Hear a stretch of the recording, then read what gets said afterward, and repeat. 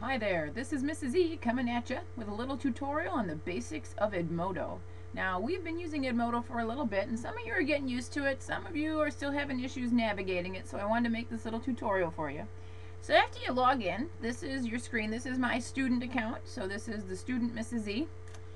And you're familiar with this screen. Again, it's kind of like Facebook with their little posts, except sometimes the posts are assignments, which we'll talk about in a second. Let's show you around a little bit. Obviously, this is the screen you've been working with the most so far. But look across the top here. You got some cool stuff. You got calendar. The calendar, if you look, every time I put in an assignment, it tells you when it is due. Okay, so you might want to check your calendar. Also, there's something here called direct. Okay, direct are some direct posts. Okay, that'll show you that. But really, I would look at everything, and then you can see what's due for you. Okay?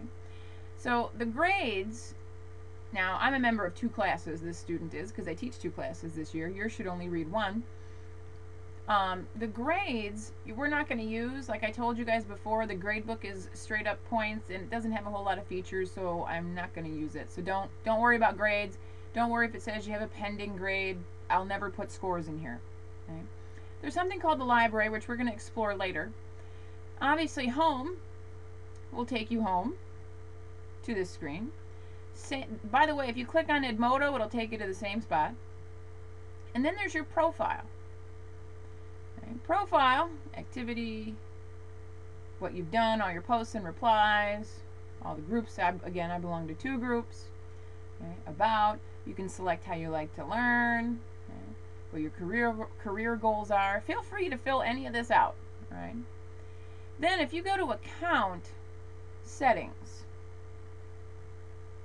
here's where you can change your picture. Okay, you can actually upload a picture if you hit choose file, or you can use one of their pictures, and they have quite a few interesting little pictures here. Okay. So you can choose any one of those. And then if you want to fill in your personal information, feel free. By the way, here's where you can change your password if you need to. You can change your password all on your own. Okay. So, if you want to have notifications, if you want to get texted every time I post an assignment, feel free to fill that out. Okay. So again, feel free to play around with your profile and explore this a little bit. Okay.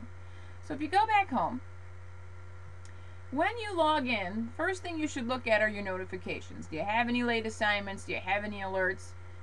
New direct posts. Okay, so you can click on those. Oh, here are my late assignments. Okay, I have a new alert. Okay. Oh, my grades will be updated. Yep, there we go.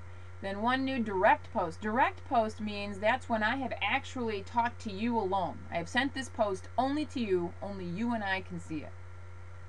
Oh, look, Mrs. Engelbrecht wanted to tell me how awesome I was yet again. So that's pretty cool. So you should always click on your notifications. And again, you can click here to go home. Okay, so pay attention to your notifications. That's very, very important. So let's say you wanted to direct post me. You had a question to Mrs. E and you wanted to ask, but you didn't want the rest of the class to hear. So here's how you do it. Okay. You say, hey, Mrs. E, I think, oops, spelled that correctly, you are fabulous. Okay. So in here, in the send to, it says type the name of a group or a teacher. So you'll type, there you go, right here. See, that's not, don't do that because that's the student me, okay, right there. And then you'll hit send, and you notice it won't pop up down here only to you. Okay, that's between you and me right there. That's how you direct post. So if you don't feel comfortable emailing me, you can always direct post me that way. Okay, so right here, you can do latest posts, direct posts, assignments by teachers. Okay, here's the groups you're in, etc., etc. So this is the basics of the Edmodo screen. Feel free to get in here and play around with stuff. And if you have any questions, you can direct post me or you can email me. Thanks.